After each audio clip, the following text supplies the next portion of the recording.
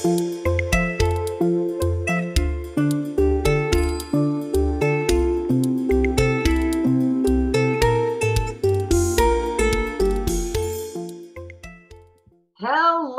everyone. It is day 3? Deb, Katie? Day three. All kind of running together. Yeah. It is day 3 of the American College of Rheumatology ACR 2021 Convergence, their annual scientific convention that they have had for many years since the 1930s. And we have been attending for roughly a decade every year. And as you know, most things are virtual. So here we are, different backgrounds. I'm simulating what it would be like if I was reporting live from an actual convention. So we are the International Foundation for Autoimmune and Autoinflammatory Arthritis, or AI Arthritis for short. My name is Tiffany Westrich Robertson. I'm the CEO of the organization, and I'm also a person living with the diseases, predominantly axial spondyloarthritis. And I'm going to turn it over and we'll go to Katie, because the last 2 days I think I went to Deb next. So let's change it up. Let's go to Katie to say hello. Okay then. Well, hello. I'm Katie Simons. I am the Senior Program and Communications Manager at AI Arthritis. Also a person living with an AI arthritis disease, rheumatoid arthritis, or JRA, for about 20 years now. And currently I'm in Metro Detroit, but zooming into the conference, which is delightful. Yeah, and I'll pass it over to Deb. Hey everybody, I am Deb Constein. I am tuning in from the Sun Prairie, Madison, Wisconsin area. And I am also a person living with these diseases. I have rheumatoid arthritis. I was diagnosed roughly around the age of 13. So 38 years of having this wonderful disease. All right. It's been, it's a learning curve. I'll say that. But again, it's been awesome. And it's a pleasure being here with, AI arthritis, being here and just going to the conferences and digging in and, just disseminating back to all of you. That's right. That's what we're doing. We are attending the sessions that are relevant to advance our mission, which is to help other people living with our diseases to have a voice alongside other stakeholders as equal. So all these people back here behind me, doctors, researchers, nurses, all of them right there, equal people at the table. That's not really a table, but if I turned around and be like one of them. And so what we try to do is make sure that we are counted as equals so that together we can solve problems. So we're looking for those missing links. We're looking for those aha moments, those things we can tackle, observed by people living with diseases. And then we talk to the other stakeholders and we say, hey, how together can we solve these problems? And we always focus on education, which also is awareness, and then advocacy, which is public policy, and research. So as you can see, research, we're right here. So we do a program, we started it 2 years ago, called Go With Us to Conferences. And this is the 4th time now that we have done this program. And so it's like the end of the pilot. And our Go With Us peeps aren't here right now, but that's okay. If you look in Debrief 1 and 2, they're there. But it was over the weekend, and now they had to go back and do some of their daily life opportunities. But we're going to give a shout out to Effie and a shout out to Stephanie, because they still did attend a couple of the sessions today, and they'll be going with us continued throughout the week, and hopefully they're going to be popping in again at some debriefs as well. But as our mission is to help other people, we always pick at least 2 others from our community living with our diseases to give them the experience as well to go to these conferences. And we are all about opportunity and connecting patients with those opportunities to have a voice. So day 3, we're like, how many, just tomorrow? Yeah, just tomorrow, because Wednesday's sort of a half day, but we do have access to these sessions for a few months. So even though the actual conference sort of ends tomorrow, we'll still be seeing some of these sessions and doing continued debriefs to make sure you get all the information. So today we are going to talk about a session that we went into, alternative therapies for the management of pain syndromes, which all of us across the board wanted to go to that one. And I know Effie was there too. So she wasn't able to join us tonight. Then I'm gonna break out and talk about a session called Preclinical RA, which is really about microbial gut bacteria, oral like bacteria you've heard about that. So we're going to talk a little bit about that as it relates to prevention. Yeah, that's the first time we've actually heard. That's the first time we've heard that is prevention. So, we did hear some which you're going to remember, Deb, because they cited actually a couple of the abstracts that we heard about. I think when we were talking about remission a couple years ago, but it's a good example of how they bring things back, like research builds upon research. And it's like really cool, the more you go to say, oh my gosh, we went to that, whatever, and you start to see it coming back. And that's where we are is at that point. Then Deb and Katie are going to talk a little bit about a session on climate that I did not attend. Climate change. Yep. And then I'm going to talk a little about a session for undifferentiated connective tissue disease, which is a major focus at our organization. It's one of them that it's kind of that pre-diagnosis that some people never progress to a full-blown categorized disease and they stay at that level, but others of us do. It's something that we have focused on. We give those people a home because I was that person, and many of us are that with a question mark. So I'm going to dive into that. It was very, very interesting. I'm going to make sure I reach out to those researchers because that was really, really interesting. And then last but not least, just a brief overview of a couple COVID things, because COVID is just there. Like every single every day, it's like several different areas, but we are starting to realize that a lot of them are repeating. So we don't want to spend a lot of time giving content that we have had in some of our other sessions. So let's jump in. The first one, alternative therapies. Who wants to lead off? I forgot. Wait for it. I forgot about my wait for it. Oh, here we come. Oh, wine today. Yep. I had pie yesterday. I had wine the day before. What that is we at our organization, we try to simulate really being at conferences. And we're not promoting alcohol in any way, shape, or this could be juice, this could be water, this could be coffee, hot chocolate. I think Katie was going to have a nice water. Cup of hot cocoa. There we go. And what happens is when you're done with a day at the ACR, the next step is usually an organized social hour. So the conference itself may have a big banquet hall, sort of like this size, with food and with wine and beer and different soft drinks, etc., and people network and get together. Or we tend to run home, freshen up, change, and then we might have anywhere from 1 to 3 different socials to go to at the evening. And while we're in the cab or in the Uber on the way over, we're debriefing, and then maybe while we're at a table eating dinner, we're talking about what we saw today. So that's why you see this, because it's real. We are real. We are bringing the real experience to you. And this is what we would be doing if we were really at ACR today.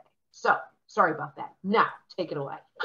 Awesome. Virtual reality. Yeah. Yes, exactly. Yes, exactly. Yes, simulating that. So there were 2 different talks during this session. And the first one was very dedicated to CBD. And she talked very in depth about CBD in general. Which is? Oh my gosh. Cannabis oil. Yeah, I can't say that. Part of the plant. Okay, so I just want to make sure that I'm sure a lot of people, most people have heard CBD, but I just want to make sure. And there's 2 different versions of CBD. There's the THC, which is the kind that gets you high, and then the CBD is basically what doesn't get you high. It's just but it's the plant, and there's 2. Right. Okay. So there we go. Now go ahead. Sorry. So she talked about all the different things and different studies. What we were seeing is there's not a lot of research behind it, as far as you know, saying that it actually helps with pain. There isn't, and I'm surprised even at this point, because it's been a hot topic for, like, I would say the last 3 to 5 years, or is it even longer than that? Well, Deb, you know, I was thinking about it today. I don't know what year it was, but I know that we were at an ACR, and they used to have, when they used to have the sessions for this, they were at like 6:30 at night once people had already left. So after everyone's we would gone stay. And left. Yes. And we would stay and we watched them, and we'll have to go back and look. There were studies that were showing it, and actually shout out to Bridget, who is one of our very long-term volunteers and knows everything there is under the sun about this. She runs the Canapet. That's what my dog uses. The CBD pills. Sorry, Bridget. The Canapatient Connection. She has a nonprofit, and they have a lot of resources, and that she's done several talk shows on our AI Arthritis Voices 360 talk show on this. So we have downloadable materials that we can share. But I know that there has been some research done, so I'm going to circle back. Yeah, there has been some, share. But it's still under research, I think, at this point. For sure. And she was talking about, again, topical, and she talked about topical CBD. She talked about transdermal CBD, and which is the topical. Well, it is, but what it is like putting it on a patch. And again, it has to have a method to get through the skin, to get into the deep muscle tissues and things like that. But I'm surprised even at this point, there isn't more research on just the transdermal and things like that. But anyways, I'm just kind of giving a brief synopsis and then we'll dig in. So she talked far and wide, but again, just showed studies that just really weren't confirming that it was very efficacious. Understood. Yeah, just something that really worked for pain management. So the second talk was very much about acupressure and acupuncture. And he talked in depth about that. And I think the biggest conversation that came out of his talk was how our insurance companies just aren't covering. US. Yes, in the United States aren't covering. Again, and I think the first person, she was from Europe, and again, she definitely went into the variations of US versus Europe, and again, US is far behind where the Europeans. They mentioned that acupuncture, I believe they mentioned Germany is starting to cover it through their insurance, and I think there was another example, but I don't quite remember. So it's starting to change. Acupuncture has been researched that, you know. And people are finding it very useful in, you know, some of their alternative medicine treatments. But sadly, when it's coming out of pocket, when you're paying for medications, something's got to go. Yeah. Just I'm looking at my notes on the acupuncture, and it's funny because I like to highlight. It's why I'm looking over here, and I like to highlight things while I'm in the session in a different color so I can quickly look at them. But then, of course, one bullet that's not blue, I just found, I should have. And this I found fascinating. I said fascinating instead of interesting. Yes, you're good. So, you're changing. Trying to expand our terminology away from interesting. But one of the things that he said is a reason why they feel acupuncture may be so highly successful is that there's a lot of studies that show brain activity happening during the acupuncture process. And it could be in part activating and stimulating the brain in the area, or they've seen it stimulating in the area that has the relaxing effect on the central nervous system. See, how cool is that? Yeah. So that's just showing, I mean, that's data. That's showing you that it's so, and I'm going to go back to a year ago, I think it was, I don't know if it was ACR or if it was EULAR, but it was all about the brain-body connection and how the brain, you have the different areas of the brain that perceives the pain, and it's here before it's here. Yep. And so that makes sense. That correlates. It does. And With that was, again, feeling that better. session. Yeah, that session in itself was one that fascinated all three of us. And we kept talking about, you know, it's all in your head. And it literally is, because it's your brain. Yeah, we gotta revisit that session with the brain and body connection, because that was just really Nice together. eye-opening, really eye-opening. And then the only other thing that I had mentioned for the acupuncture in particular was, as they were talking about studying how it has different effects on pain in people and the brain activity, they did it again. They threw out precision medicine, and I just went, it's everywhere. Everywhere. It's just everywhere. And again, our organization recognized precision medicine being the answer back in 2015 when we started our, we won an Innovation and Research Award that initiated because we were trying to figure out ways that patients and industry, researchers and pharma could communicate better to influence drug development. That's how it started.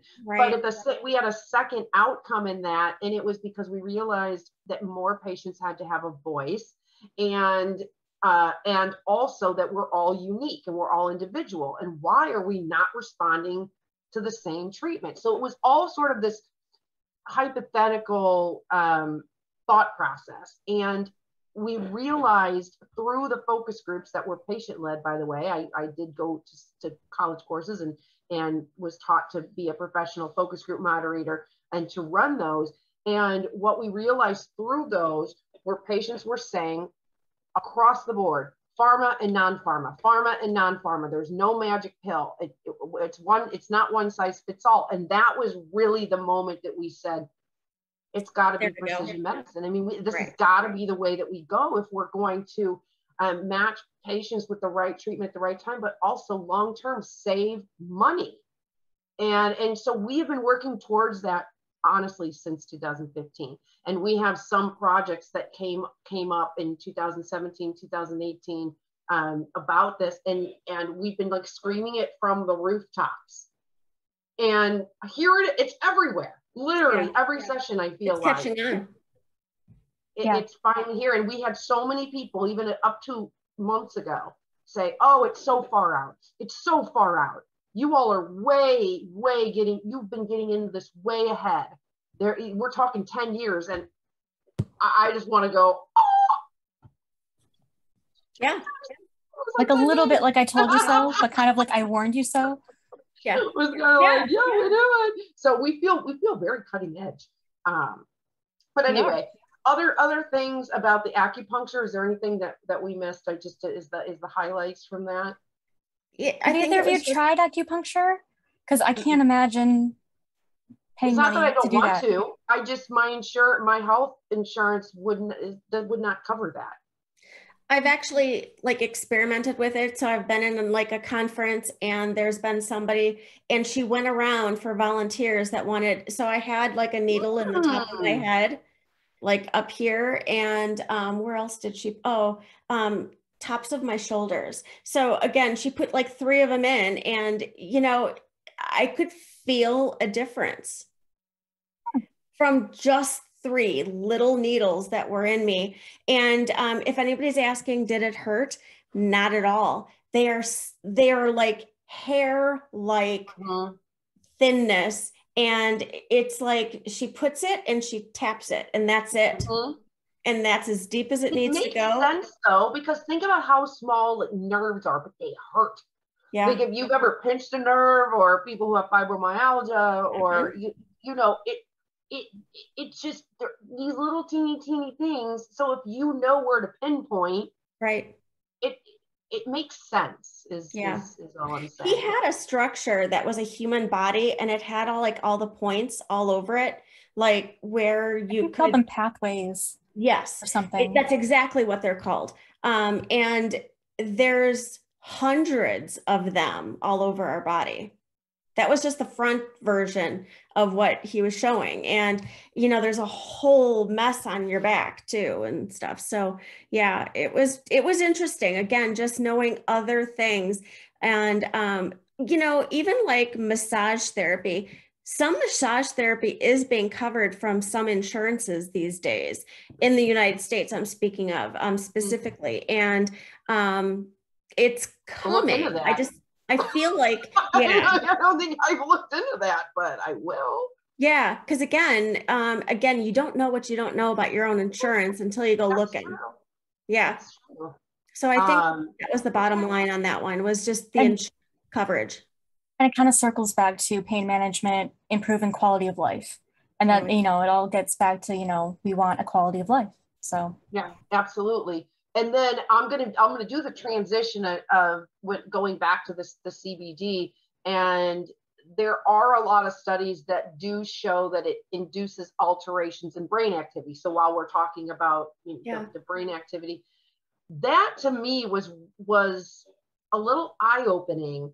And I do know that the side effects can occur with any dose of CBD, which they said, because Bridget, who I referenced earlier, has said the same thing on our talk show. But I guess as a person that's used CBD drops, it was so subtle. I never felt anything.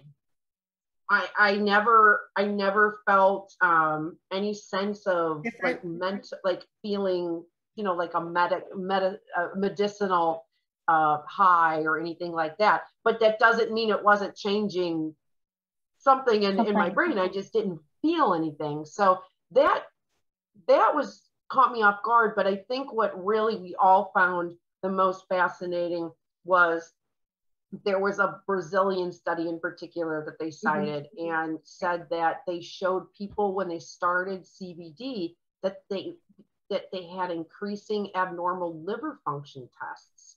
And then when they took them off, it went away. And so that inspired me to submit a question, which was asked. Woo! It was answered.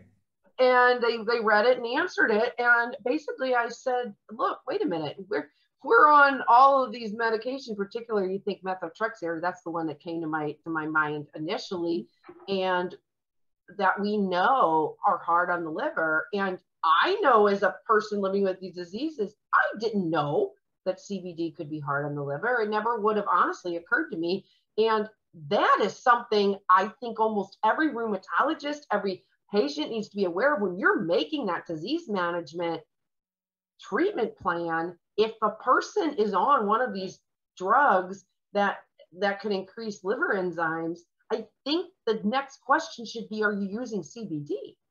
Right, because she brought up that thing of drug interactions, and that's where she got very specific to that there are some drugs. So again, CBD being a drug and methotrexate, for instance, being a drug, those drug interactions exist, and you need to look into those. And people were making comments.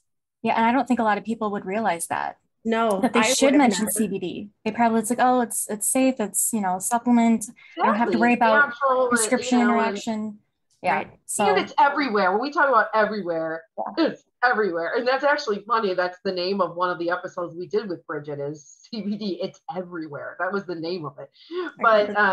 But because you see it, you can't go. I mean, I know, not recently, but I know a couple years ago going to a local festival, and they're selling CBD water, and you go to the grocery store, and we know that it's not all this higher grade, medical grade type of thing, but the point is, you see it everywhere, so it normalizes it, right, to the point that you don't think about it interacting with anything. Right. I had not, and that was again something new learned, definitely during that session, for sure.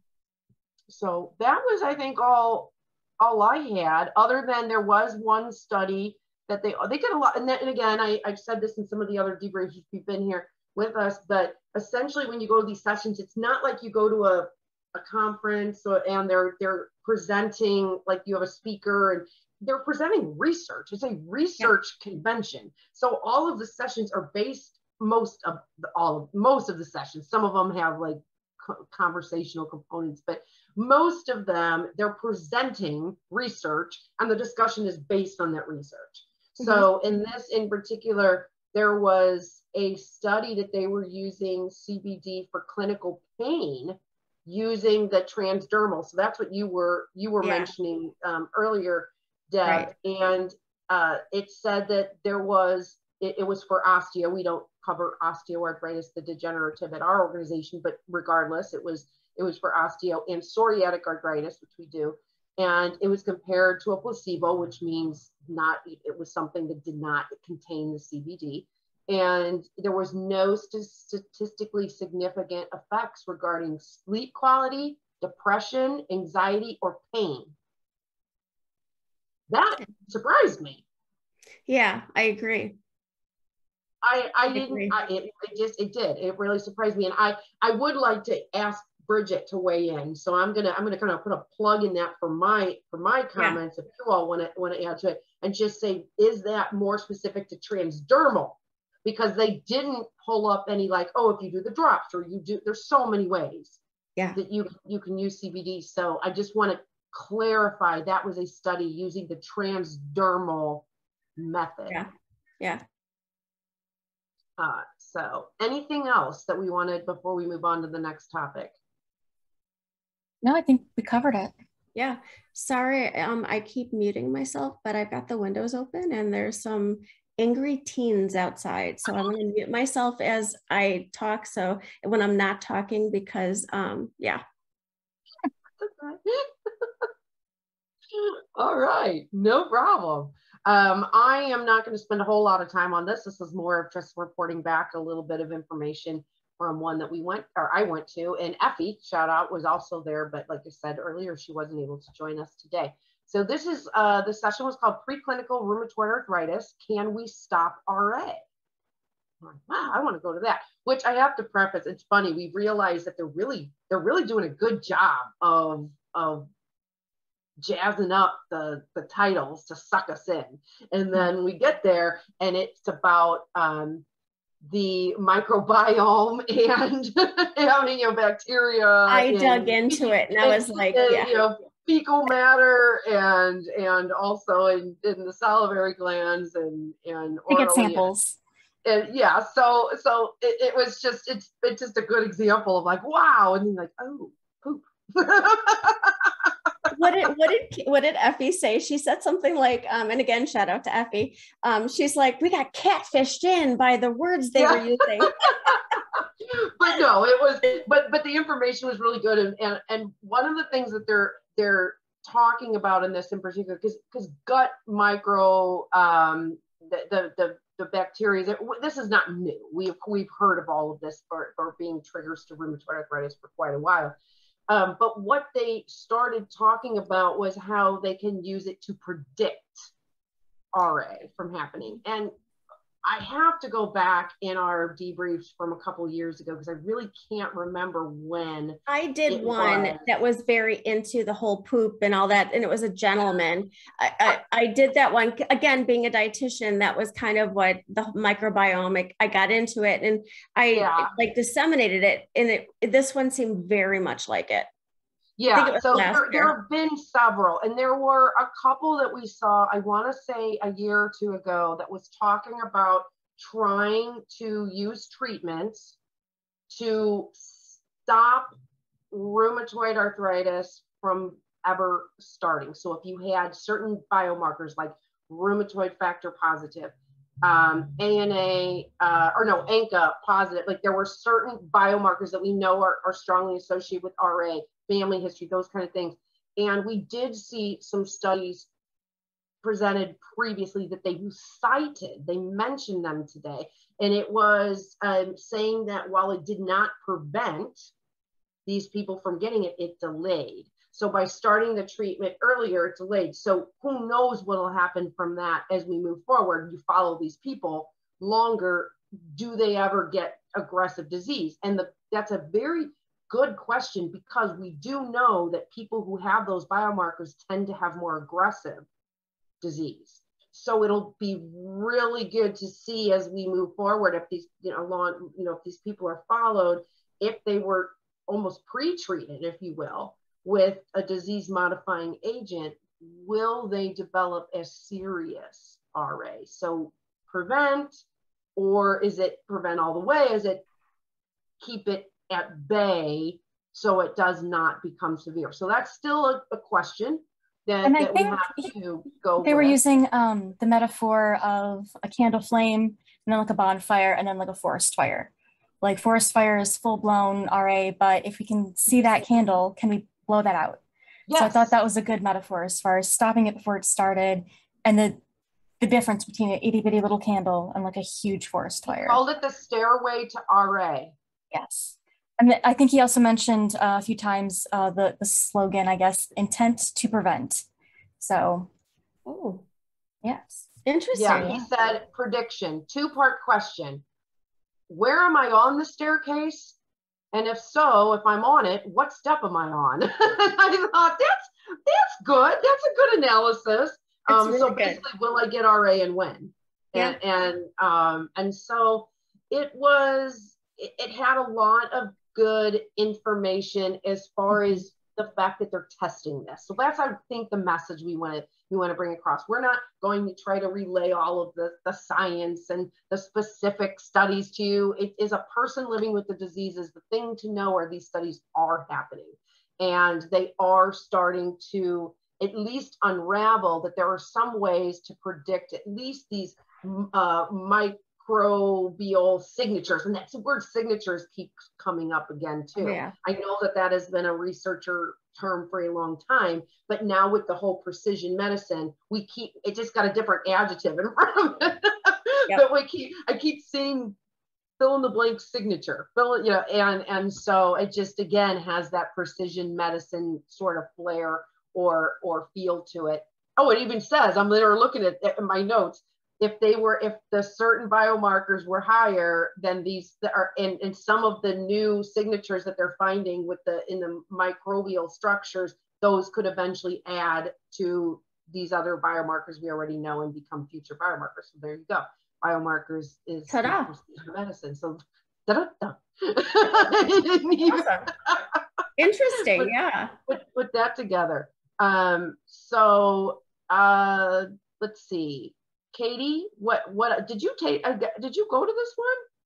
The preclinical RA? Oh yeah, you did. Yeah. Because okay. The other one. So what else do you want to add to this? That it was very hopeful that, future generations won't have to go through what we did. And then I know it gives people resources, especially like family members who might, know that it runs in your family, can I do anything proactively? And I know he emphasized educating patients and educating them on what tests they can take and the test results, what they mean. And if there are any changes. Too. And they said both, absolutely. Making sure doctors know what they could test for too. And knowing when those changes happen, what changes happen to get in right away for treatment. So, and even earlier treatment and earlier diagnosis. So all very hopeful. So I love it. I'm going to pull out 3 other points that I have highlighted here in my notes. The first one is we're talking about pre-treatment. And so one of the things as a patient, think about this. So you get diagnosed with something and then I have to find a treatment. And even getting access to that treatment sometimes is difficult, right? Mm-hmm. Because your insurance or your health agency or your government or whomever is mandating your access to treatments is doing some level of deciding when and how you get that.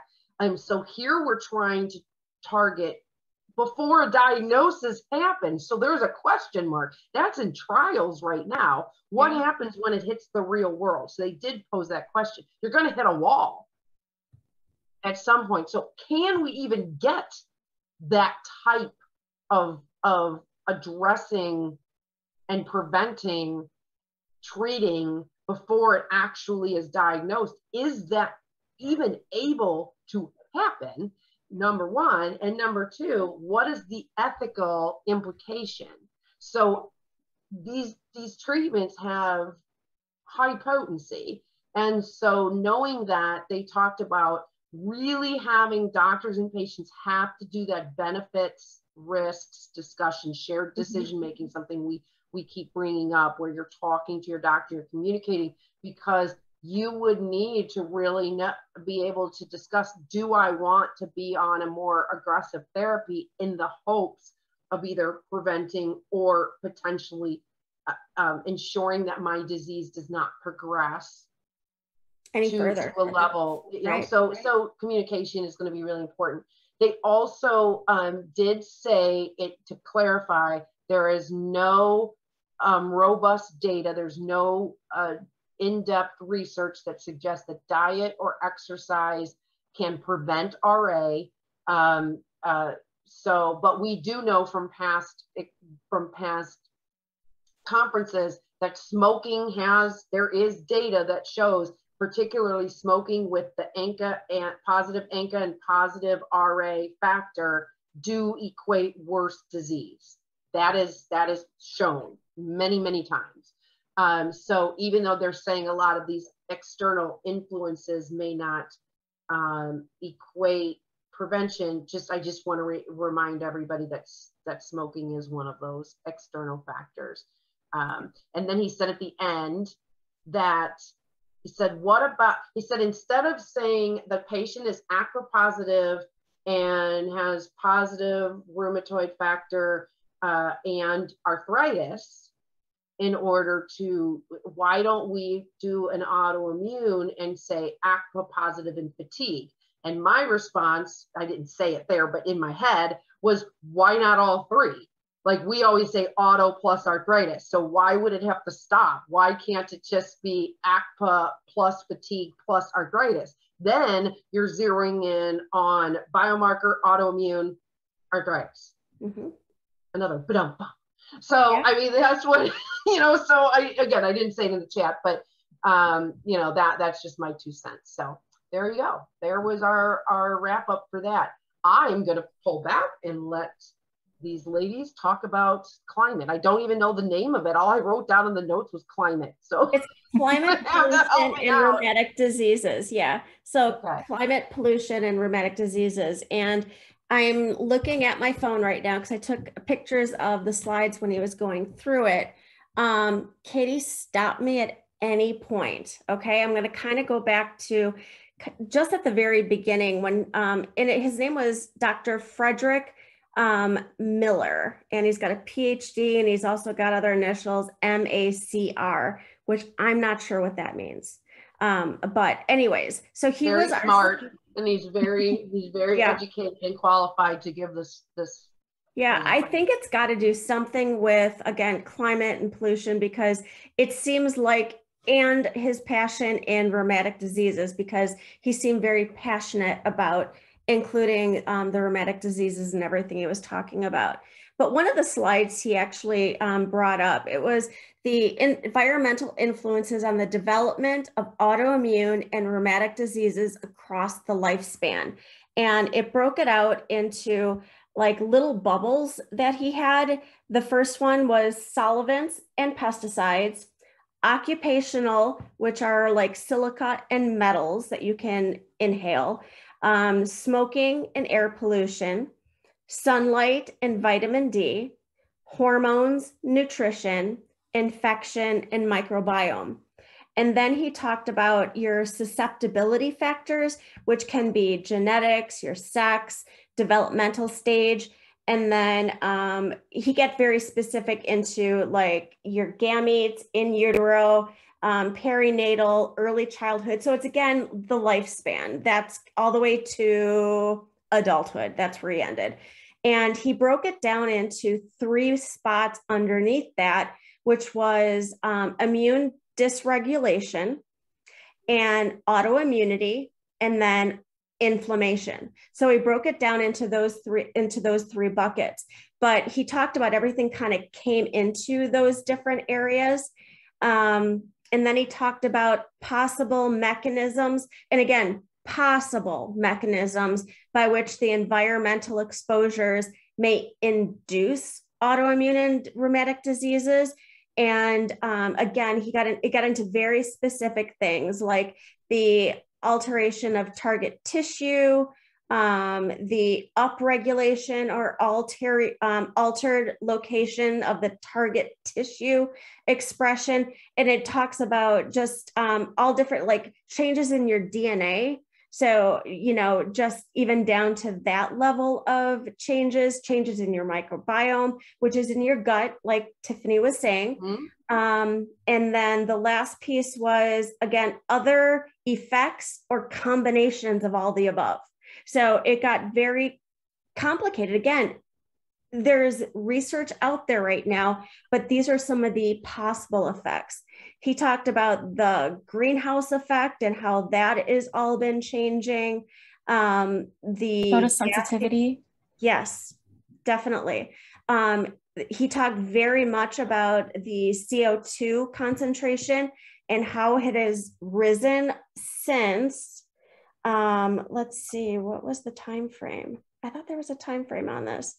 Apparently not. But again, it was, it hovered around, and I'm not even sure exactly what these measurements are, but it hovered at 200 ppm, so all lowercase, and it hovered there, and then it went up to 400 ppm, which is where we're currently at. And he said that's getting to the point where of no return, you know, as far as, you know, where our carbon dioxide is in our atmosphere, which is scary. Parts per million. Parts per million. Thank you. Global average atmospheric carbon dioxide. This is a measurement that it says parts per million. So okay, thank you, because that's exactly what that is talking about. So it hovered at around 200, and it literally has spiked, and it looks like a very small amount of time, because it looks like the timeline was fairly long, and it has spiked and that's where the current level is. And they talked about the global temperature change from 1850 to 2020 right now. And back in the 1800s, it was just cycling at a very low level, and it wasn't changing much. But it seemed like in the past 30 to 40 years, we are almost at a critical temperature point, which is 1.5 degrees Celsius. And it's from the Ed Hawkins study. And it's interesting just to see. I wish I could show you this right now, but it just showed it going like this. And then there's 2 levels of red on the outside. We're almost to the first red level. And that has happened significantly within the past 40 years. So did they compare it to our diseases and how? Not yet, but this is just talking about global, what's happening in our countries. And again, all of the natural disasters that have been happening, again, Amazon rainforest, there's droughts, the Arctic sea ice, there's like a whole bunch of different things as far as all these different things globally are changing at a detrimental rate at this point. They talked about climate change and its impact on nature. And then it talked about the climate change and its impact on humanity. That diagram just is scary. Again, we're having major decreases in crop production. We're increasing our undernourished people. Hunger has skyrocketed. It's increased the humanitarian assistance.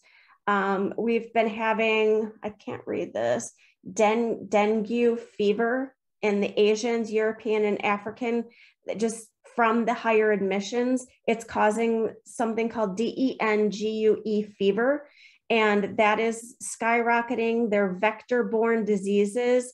Like I think they mentioned how it could have related to how COVID spread so quickly, or started even. Yeah, he mentioned that. It's not part of the slide, but that's what he likened it to. You're absolutely right. It's like all these things that are happening. There's increased flooding in the United States out east, and water scarcity in the west in the United States, but in other countries, it's getting just detrimental. And like the increase in heat having more impact for many people with our diseases That's where a very I low was heat sitting here like, tolerance. where is this going Yeah, with our diseases? I'm he brought still it back. waiting for the other Yeah. shoe to drop. And that's where Katie's talking, and also the rays, the heat, but also the UV rays and UVA, rays, all of those things that we're getting more exposed to, and our people with our disease kinds are reacting, and we're flaring more and breathing in all these other things. He just kept talking about just the increased rates of flaring. Anything else on that, Katie, that you wanted to say? I'm trying to think, but like all these other environmental changes can create changes in our own bodies and create more flares, more triggers, make it harder to manage our diseases, harder to get the nutrients, harder to stay cool. And even, you know, with environmental disasters, harder to get our medicines, harder to keep our medicines cool if we don't have power. Yes. Just all these kind of, it's like subtle in the background, but all of a sudden it can, you know, be very like cyclical big. And it just keeps like this causes that, and then this causes that. And yeah, and even in different countries, all the different things that they're going through as well. One thing that they did talk about was the climate change in health. It talked about exposure pathways associated with climate change. And it talked about specifically heat waves, food security and nutrition, hurricanes and flooding, air pollution, infectious agents like Zika with mosquitoes and things like that, and drought. It said that the health outcomes would be heat-related illnesses and deaths, cardiopulmonary illnesses, food, water, and vector-borne diseases, impact on extreme weather events, mental health effects and stress, and then the biggest thing for us, increased frequency and severity of immune-mediated diseases, which is exactly what our diseases are, right? It was really interesting, again, just seeing where we're rating. I haven't spent a lot of time looking into that in the past couple. You hear about climate change, and then you always hear it's fake climate change, but then but this is, you can't repute what's actually happening, and the raising in temperature. I have been feeling like for the last couple of years in the Midwest, where we tend to be, I feel like our seasons are sliding. Like for Christmas, how often do we really have snow for Christmas when we used to? And now it's actually January, February. Especially you're in Wisconsin. Yeah, I know.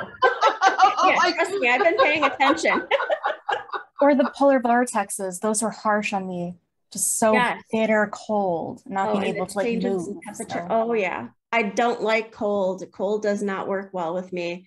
Heat is one thing, but humidity, that's a whole nother thing. But just some of these things, extremes. It's hard to. That's what we're coming to, sadly.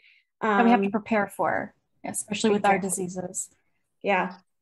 And he did have a summary slide, and I'm just seeing what would actually just make the most.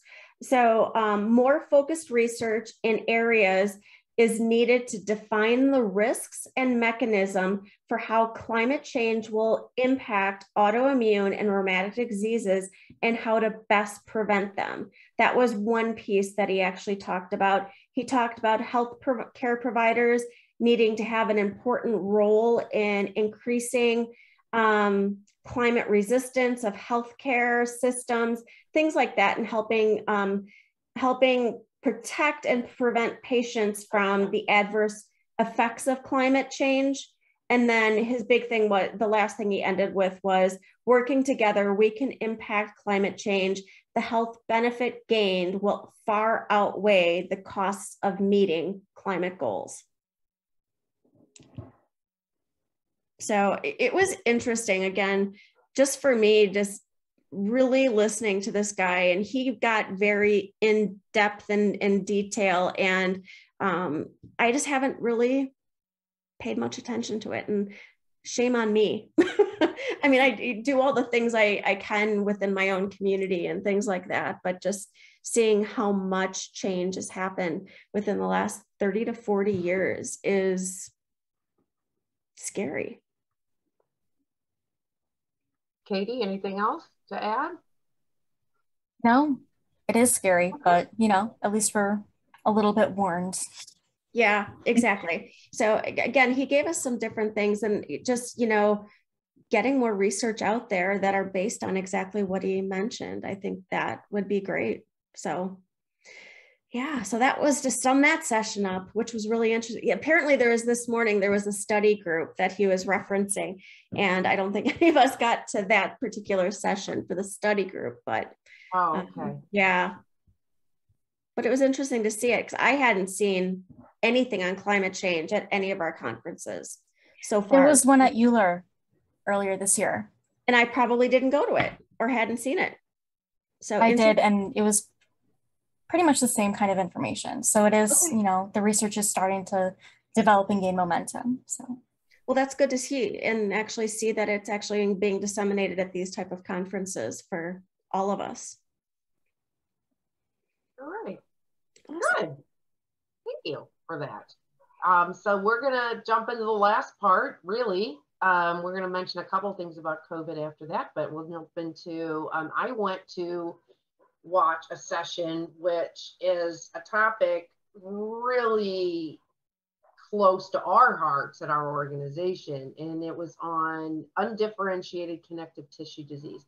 And I want to preface this by saying the term undifferentiated connective tissue disease in itself has sort of evolved depending on where you are in the world, or different doctors have said that it's, I think it's being in the latest coding, it may have even fallen off. Like it, so I just want to mention that the term is an umbrella term, but I don't think it's quite as umbrella as at one point it was. If on our website under arthritis.org/diseases, we started journaling the different, we just call it undifferentiated disease, because people will say, well, I have undifferentiated connective tissue disease, or then there's undifferentiated spondyloarthritis, arthropathy, unclassified seronegative spondyloarthritis, undifferentiated inflammatory polyarthritis, undifferentiated autoimmune inflammatory disease. Like, we have so many of these that we've collected, and the unifying factor there is you have an early presentation of something that falls in this category, and it has not quite evolved or developed to a point, whether that's symptom wise or blood level wise, laboratory wise, that meets a criteria to diagnose you as whatever that is. So different doctors will call it different things. The other thing that I want to mention, and this wasn't part of the session, this is just general knowledge and what we do as an organization, undifferentiated connective tissue disease, if we just think of the umbrella term anyway, but we'll use that right now, is that not all patients even know if they were actually diagnosed with that first. I only know I was because even back then I was kind of like aggressive, I guess, on wanting answers. My records. You know, and I was, because they kept saying, well, we need to wait and watch for you to get worse. You have to watch. Well, I'm going to watch you get worse. I'm going to watch you get worse. And they wouldn't give me any treatments. And I did. I kept getting worse. And I was like, is there something I can call this? Because I was getting so frustrated. My parents are asking, people are asking, what's wrong with you? I mean, it was clear I was going downhill fast. And she said undifferentiated connective tissue disease. So that's all I had to go for. But she would have never told me that. Unless you asked. Unless I pressed it. And I wanted to make that really clear, because we did a study in 2013 to 14 was the first research study we ever did at our organization. And we wanted to test the hypothesis that what was perceived at 15% of people originally diagnosed with undifferentiated connective tissue disease actually move forward to a full-blown diagnosis. That's what research was saying, 15%. And talking to other patients, we were like, it's got to be higher. that just doesn't make sense. How can it only be 15%? There's so many of us that don't have answers, that wait, and don't even know that that's what they have, whether the doctor officially diagnosed it or just never Didn't tell them. told them. Like, there was all these questions. So it was a secondary thing that we were testing in this research, these early symptom study of 6 diseases. But we were curious when we asked in the questionnaire the earliest symptoms they could remember. It was a retrospective study, which means you're going back and, you know, there is a bias of memory and et cetera. But in that first 6 to 12 months, what people were reporting, and what was so amazing is it sort of proved our theory, because it said what was showing is literally 15%, I think it was like 14.9 people who were diagnosed and knew they were diagnosed went on to develop these diseases. But then when you look at what people reported on their symptoms, and then you've got this lag of diagnosis, and they marked that they were just told they didn't know what was wrong with them. It was 54%.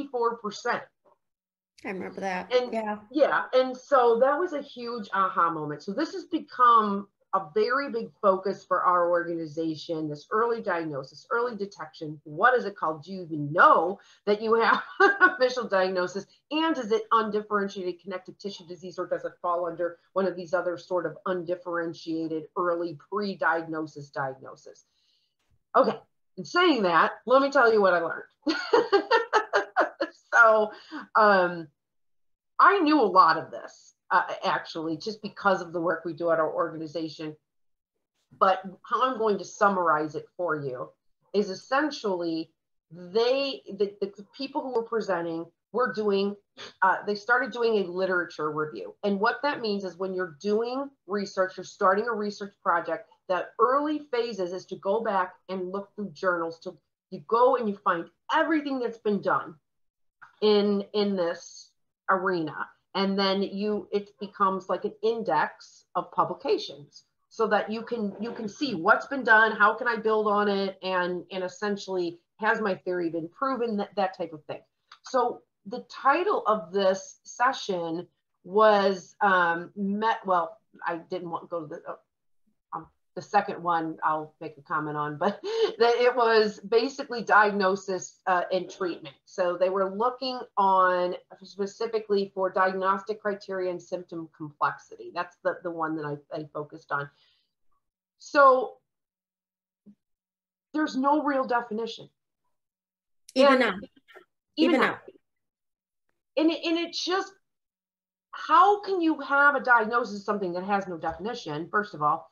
And there's different definitions. So they're basically pulling up a lot of citations, a lot of it's called here, or these are the symptoms that are listed in this, in this criteria. And then it's just amazing that even today, and one of the things we were so fascinated with as an organization, there was this group, it just always says Mosca et al. So the last name of whomever the lead researcher is Mosca. I've got to find this person because I've been quoting them almost a decade.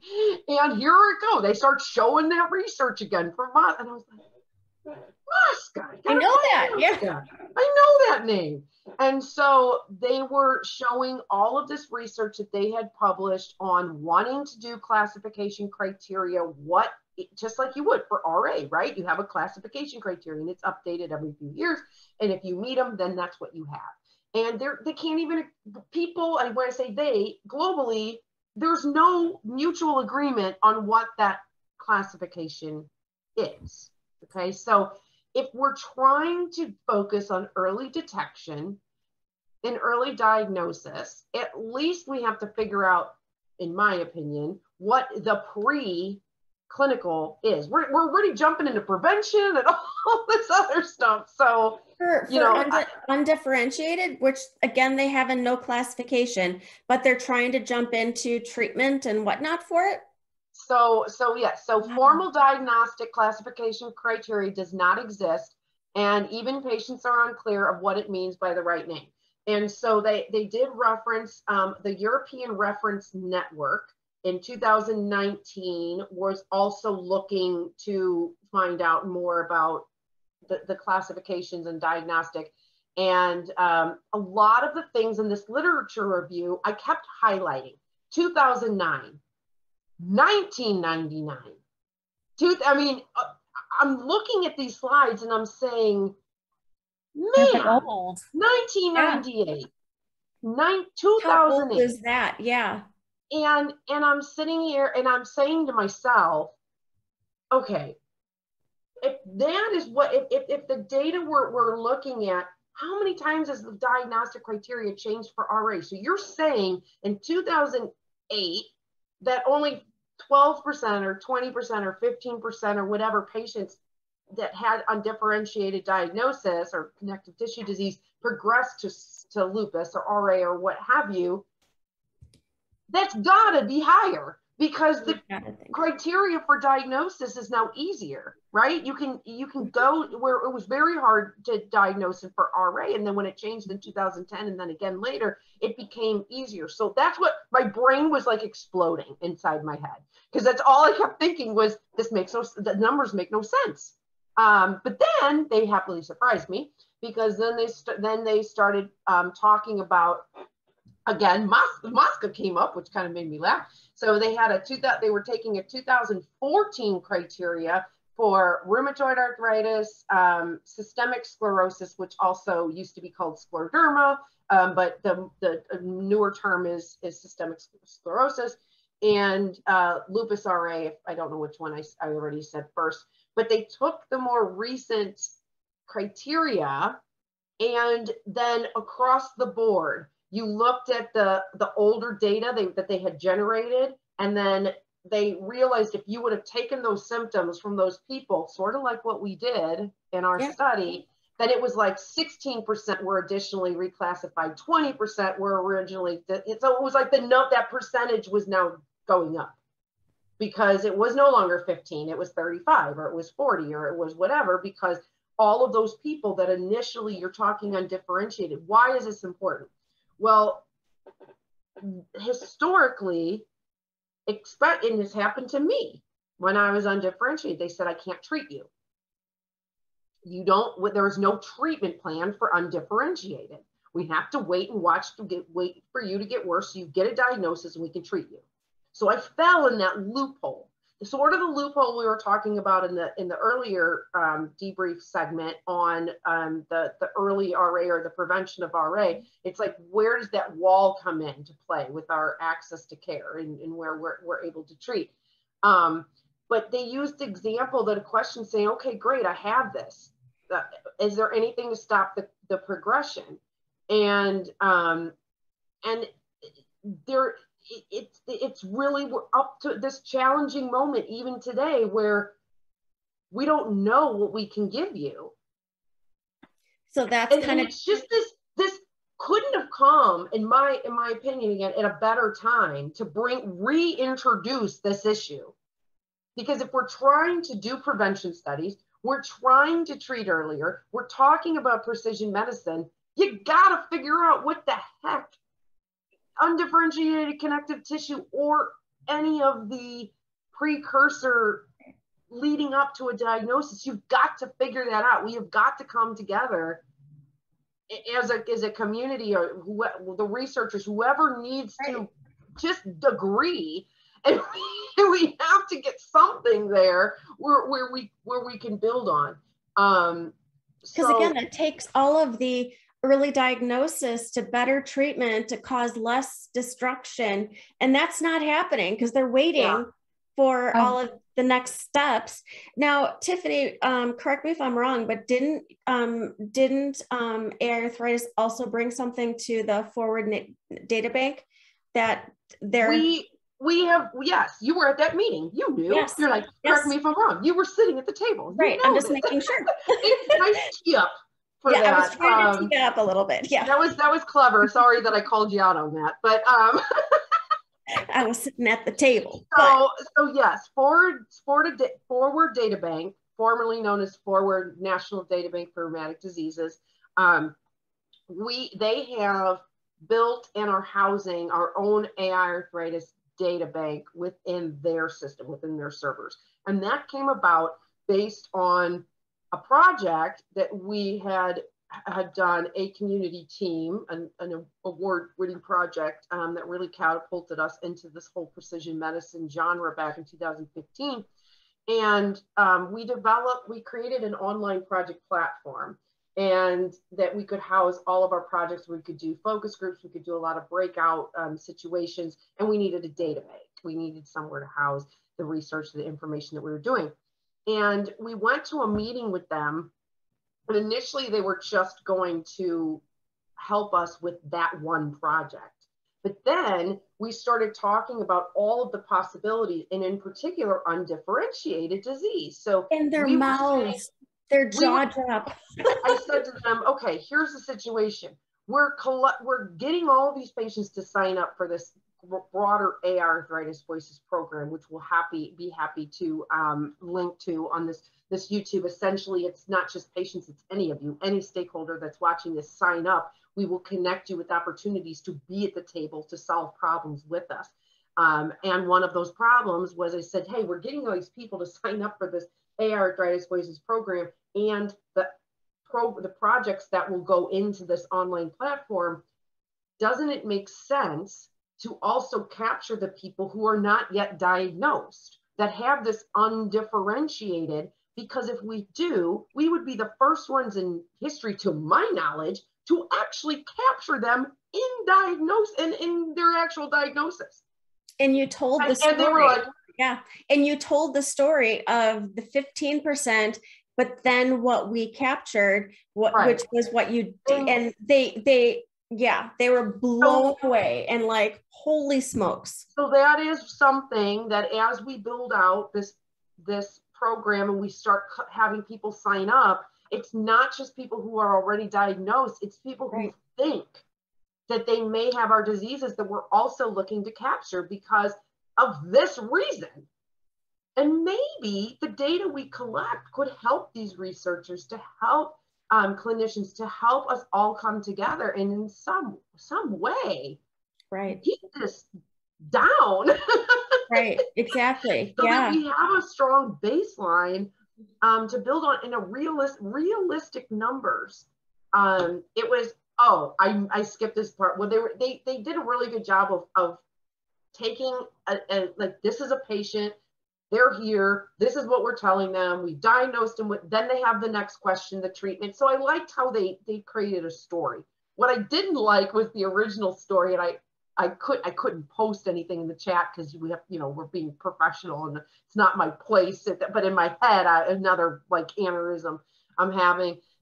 They gave this the scenario when this patient first had symptoms and went to a doctor who recommended she go to a rheumatologist because she had an elevated ANA level and Raynaud's and some hair loss and some joint pain and a couple other things. And the rheumatologist ran the labs and said, well, I can't see any swelling or anything in like a physical examination, and the ANA is not high enough titer to be lupus. So clear, it said like, so clearly your high level of anxiety is causing this, and maybe you should seek therapy. What? Then I can't say, they did not tell us what year this was. I mean, this could have been, who knows? I hope it was 10 years ago. Although we didn't hear this. Yeah, I was thinking 1990. But we do unfortunately still hear patients say this today, that they are told that. So if you are a rheumatologist and you are listening, do not ever say that to a patient. So there's nothing worse. Yeah, when they're symptomatic, go back and have labs right then. Because and you know what? Maybe if there was such a thing where they could classify undifferentiated or whatever we want to call it, maybe, then it could. They didn't say, but it seemed like in the session where the patient did end up getting diagnosed with undifferentiated connective tissue, but it clearly wasn't from the rheumatologist, which led me to believe, even though they did not clarify, that it was the primary care physician that did the diagnosis, which is wrong in itself. Absolutely. So I forgot, I wanted to mention that. Yeah. So anyway, that was very intriguing. There was a second part. It was about the psychosocial challenges, but I have to admit it was not novel to me in the sense that everything that they were capturing was the same thing we all go through. Who am I now? I'm too young. What's this going to do to my social life? So I looked at it and just went, well, that's not novel to Undifferentiated. That's we all go through that. Right. So you know, kudos. I just didn't. The only thing I can say is it's the same. It was pretty much the same thing. One thing I will add to this, they did just talk about some research too that was done with undifferentiated disease. And I'm going to go back and see if there was anything else to pull. But well, actually 2 points. This I found fascinating. When they were talking about the patient and questions they would ask, they talked about first of all, is there anything to help stop the progression? I know I've got this now. If undifferentiated stays at undifferentiated, then it typically will never get to that super aggressive disease, which is a good thing. So side note, if you have undifferentiated connective tissue disease, it could be a blessing. You know, I know it's frustrating to say I don't know what I have, but if people would recognize that as a diagnosis, then you do have something, and it's a good thing because the possibility that you could get into a worser situation is lower. So that's good. In saying that, they did say that they talked a little bit about those sort of pre-treatments again. They talked about RA, that there's some that's happening in trying to treat incomplete lupus by revisiting hydroxychloroquine and pre-treating early. So it's that same pre-treatment. Some of the earlier studies did show when they've tried these before, same thing happened. The patients did end up getting the diseases, but it just didn't have, it just was prolonged because they were on the treatment. So just knowing that that's out there. And then this fact, study the theoretic patient, again, I don't know if it was a real person or not, was wanting to start a family with, and was worried about, well, first of all, progression, and second of all, treatment. And they presented a study that showed pregnant women that are diagnosed with undifferentiated connective tissue disease were more likely 20%, 20.4% to 4.5% of healthy subjects were more likely to progress to definite disease than non-pregnant. Oh, wow. So there was something, oh, I'm sorry, not healthy, non-pregnant UC. So people who were not pregnant and had undifferentiated connective tissue disease and had 4.6% chance of progressing, but the pregnant women had 20%, 20.4% chance of progressing to full-on disease. How many stories have we heard of women who have said, I had my first flare after I gave birth? How many? Or I can't even tell you. It's so, I have heard that I had onset after childbirth. And I always thought of it as the severe physical trauma, because we do know that's an environmental contributor. But now I'm kind of like, could they have had early undifferentiated? They had maybe had some arthritis, maybe they had some fatigue, maybe they had some of these other symptoms that went, go get the therapist, when in reality they could have been doing something about it. Mixture, the hormones, the physical. So that just leaves us with a food for thought, I guess. Yeah. So it was good. I was really glad I went to that one. Good. I really enjoyed that one. So that's it. There were a couple COVID. There was just I think a couple bullets we wanted to throw on that at the end. It seemed like they were reiterating everything that we've covered before. I know I viewed a session that was mostly for physicians just kind of talking about it. So nothing really recommended or to report out, but I just it was nice to see that in a conference setting, they still had, you know, a place for these doctors to come together and still have those kind of slightly informal conversations about, you know, what are you doing in your practice? What are you doing? Or, okay, why are you doing that? And, you know, look out for this or that. And I'm working on this study and that study. So it was really kind of, I don't know, nice. And again, kind of hopeful to see them all working together and trying to, you know, figure things out for the good of their patients. So that's really good. Do you have anything that you saw today? Again, nothing that's, again, it's kind of all becoming reoccurring type of things and the same themes. It's kind of what we already know. And they're just calling it a different title. And again, probably some of this brainstorming stuff, because again, it's what, 2 years old? Are we even 2 years old with COVID? I mean, so yeah, so it's such a learning curve. And again, it's like weird hair in my face. Sorry. I know when you feel it, it's kind of like it's all you can feel it. I don't know where it's at, but it's itching my face. So sorry. Yeah. No, I get that 100%.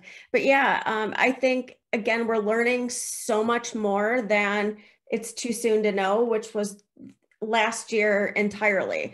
Last year just seemed to be, it's too soon to know. It's too soon to know. But now there's still, it's early research, but again, it's good that it's happening. It's a start, yeah. And you have a cat.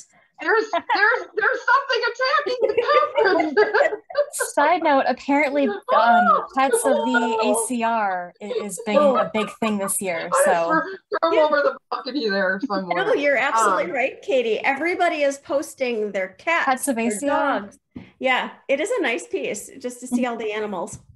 But no, I did not attend any of them today. I did go into the one that you all are talking about literally for a couple minutes. I popped in and I did immediately see a comment that I just wanted to mention. There was somebody who was, I don't know what country, but they had been talking about third doses, the boosters, and then maybe even fourth doses, which led to this commenter, which I'll let you finish. Okay, so I see this comment and it said, something to the sort of, can anyone weigh in on the ethics of the United States talking about a potential fourth dose when some places haven't even received one?